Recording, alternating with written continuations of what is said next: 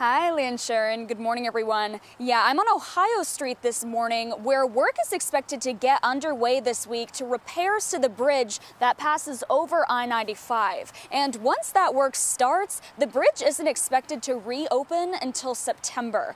Now, the bridge is being demolished and then rebuilt. That work starts tomorrow, but the Maine Department of Transportation says the bridge will actually officially be closing today.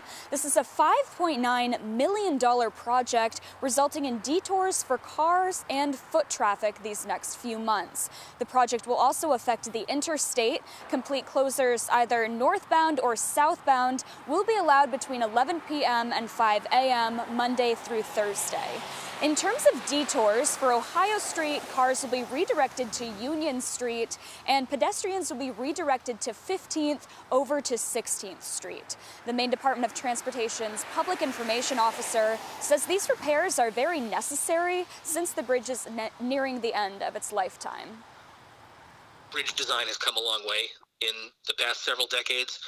Some of the material we're using on the new Ohio Street Bridge is non-corrosive material. We hope that this next structure will last longer than the 60 years of the original structure. Like I said, things have come a long way, and we hope that this replacement will be pushing 100 years before we ever need to consider another replacement. And Paul Merrill also told me that some bridges in the southern part of Maine may need similar replacements soon. That's because all of these bridges were built around the same time. They're between 60 and 70 years old, and they're ending the end of their lifetimes. In Bangor, Chloe Thibault, News Center, Maine.